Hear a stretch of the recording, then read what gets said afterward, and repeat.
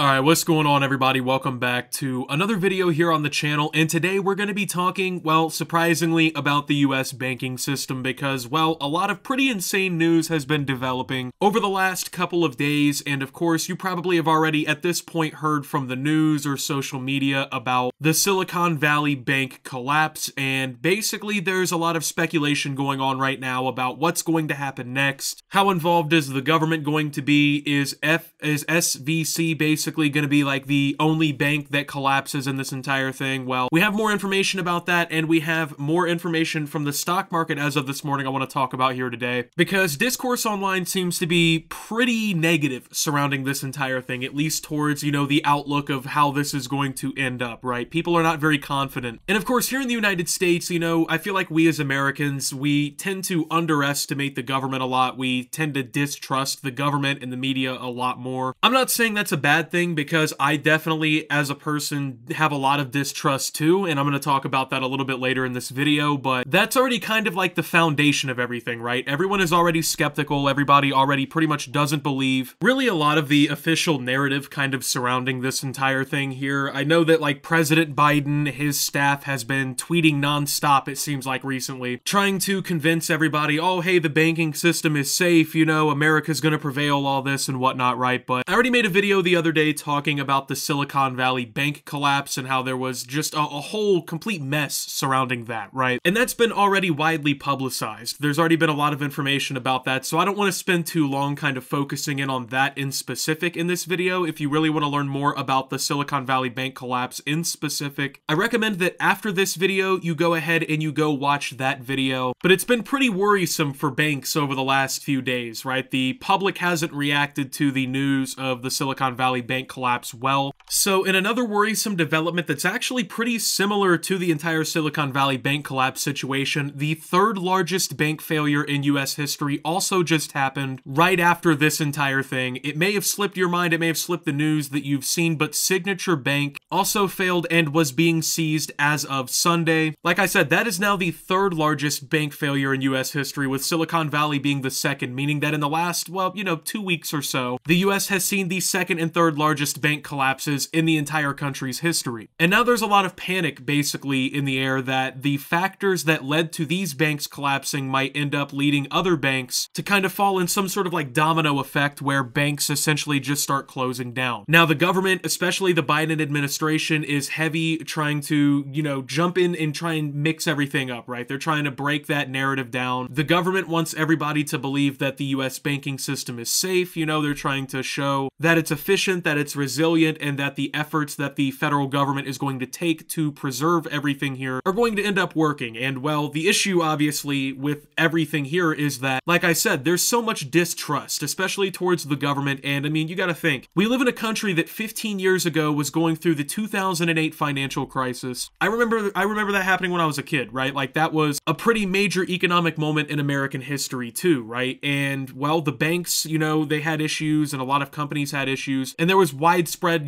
bailouts from the US government, and basically the taxpayers were out here bailing out Wall Street and everybody else, right? And you gotta think, that was only 15 years ago, people are still in a situation where they very, very easily remember that, you know what I mean? And that's pretty much what people are assuming is gonna happen now, people are wondering, like, are the taxpayers gonna end up having to bail out other institutions and whatnot? Like, what exactly is gonna go on here? So one thing that we have learned surrounding the Silicon Valley Bank collapse is that all people with deposits, all companies, all individuals, anything with deposits in the bank will be insured and will recover their money. The federal government's already confirmed that. And this is another one of those efforts, like I said, for the US government to prove that the banking system is resilient, right? Because obviously if people who had money in the bank just lost the money that they had, that would sow a lot of distrust in the banking system, because, well, with other banks now collapsing, what if your bank collapses tomorrow? You know what I mean? Do you lose your deposit? No one wants to go through that. That would have a devastating impact on the economy and on banks, and the financial system in the US would be under immediate distress. I mean, you can't really imagine a world where like people don't trust the banks or anything, right? Even with their savings, and you can't imagine that that's a world where the economy is going to be very healthy, right? So right now there's a lot of eyeballs kind of towards other banks. Like just this morning, there was a pretty big situation on Wall Street over on the stock market actually, because a vast wide portion of banks that were being being traded on the stock market actually got halted for trading this morning because bank stocks have been taking an absolute hit since everything has been unfolding. This is a screenshot I saw from Raw's Alerts over on Twitter, and it shows just dozens of different symbols on the New York Stock Exchange being halted for trading right after the opening bell. This is at 9:37 to 9:50 a.m., just minutes after the bell opened and trading officially started this morning. As of a couple hours ago, they had, majority of them at least, been reopened for trading, meaning that it wasn't like an all-day halt or anything like that. It was just a little periodic in-time halt. But bank stocks have just been getting completely demolished on the market over the last few days, and that's probably going to continue. And especially if we see another major bank collapse or anything like that, it's just going to continue to, I feel like, worsen the effects of what we're already seeing. You know, a lot of this has been led by that distrust, right? You know, and I feel like even to a part of it, right, a lot of what caused, you know, like a big run on this bank too is like distrust because of like the whole Sam Bankman-Fried thing that happened just a few months ago. You know, this company was worth billions upon billions of dollars trading crypto and everything, and then there was just this massive fall apart, and you know, the fallout of that we still are dealing with, you know what I mean? So there's been a lot of pretty recent situations where, you know, it just seems like a lot of this ties together in some ways, and there's just so much distrust and people don't really know what to believe, right? Because on one hand, you know, the government's sitting here telling you like, oh hey, look, it's fine, you know, there's not going to be some major financial crisis here in the United States. This is just a limited spread event or whatever, right? We're going to be handling this as best as we can. But then, you know, people, we realize like the government never has really helped us. You know what I mean? Like, at least that's how I feel. And I told you guys I was going to talk about this a little bit, right? For me, watching this as a young adult, you know, this is now like, what, the third recession that I've already lived through in my 20s, like the third economic recession. I mean, there was the 2008 financial crisis when I was a kid. Then there was the pandemic, that whole situation, and then now how the economy's performing over the last few months, you know, like it's been tough. And like you see these situations and you grow up constantly seeing the government like in a situation like this, right, where the economy's screwed up in some way or there's some major looming disaster in some way,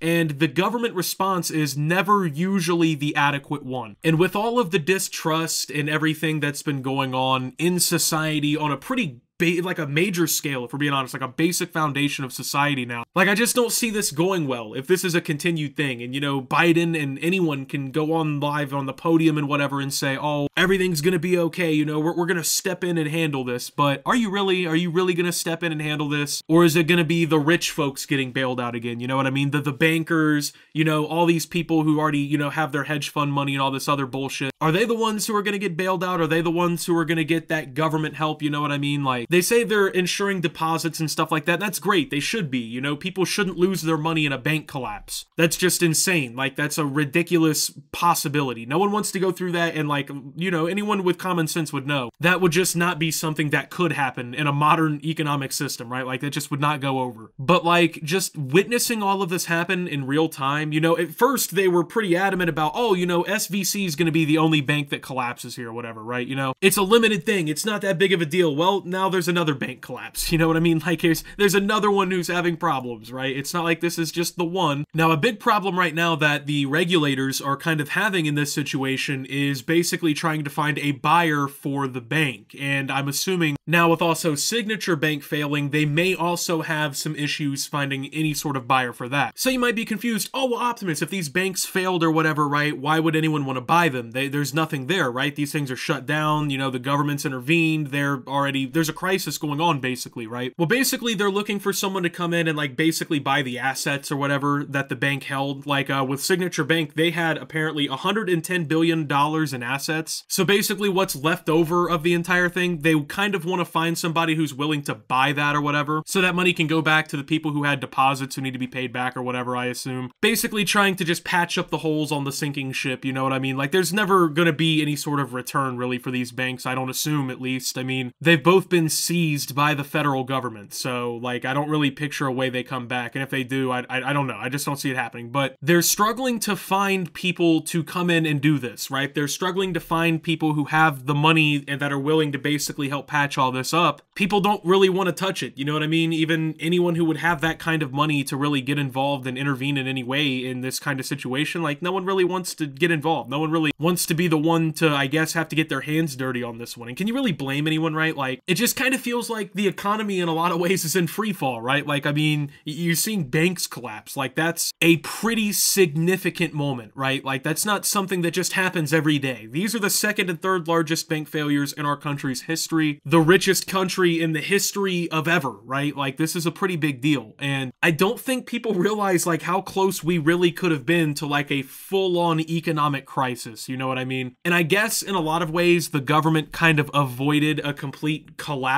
of the system and everything. But, like, at the end of the day, right, like, I don't know, I just feel like most of us don't really think that this is going to end up well, you know? I don't see them really doing anything that's going to solve this issue. Like, when I've noticed historically what they do, especially when it comes to, like, fixing any sort of, like, economic problem, they kind of just, like, kick the issue down the road a little bit, you know what I mean? Like, oh, you know, we'll kick it 2 or 3 terms down the road and see if someone will handle it then, right? They'll find a way to fund all of the things that they need to solve this or whatever. They'll print money if they have to, probably devalue the American dollar to absolutely nothing, and they'll pay back their buddies, you know? They'll pay back all the people who run these banks and, you know, all their big millionaire deposits and stuff like that, right? That'll all get fixed, but at the end of the day, what does this mean long term, right? Like, do we really have a reason to believe in the US financial system at this point? Like, I mean, yeah, I guess. Like, what else? What's the other options, you know? Like, oh, we just don't believe in the economy? I don't know. Like, I don't really see another way out. Like, I feel like the entirety of our world is kind of just so attached to this at this point. Like, we kind of just have to hope that it works out, right? Like, hopefully the government does avoid a complete full-on collapse. Hopefully we don't have to deal with another major financial crisis in our lifetimes that are already pretty early on, you know? Like, no one wants to have to go through these types of situations, but of course, you know, when things are going the way that they have been, shit like this is more or less an inevitability, right? Like, I mean, people have been calling the warning signs on this for a while. They're saying a lot of this has possibly been triggered by the Federal Reserve's response to rising inflation and other issues, basically hiking interest rates and everything and just fucking going ballistic with that kind of stuff. May have potentially overshot a little bit and basically created some, well, pretty major fallout here. I don't know, man. It's just like, why does it feel like every week we're living through a major historical moment of some kind, right? Like, it's just really shitty. But hey, man, that's just how life is. I don't know. But with that being said, thank you guys for watching. If you did enjoy, make sure to leave a like. Subscribe if you're brand new around here on the channel. Follow me over on Twitter and Twitch at @subtooptimus. Make sure to check out Shoptimus down below. Thank you to my Watch Optimus subscribers. Your support helps the channel tremendously. And until my next video, guys, this is Optimus, well, talking about the damn near banking system collapse. Who really knows, right, what's going on? But talking about this whole situation and signing out.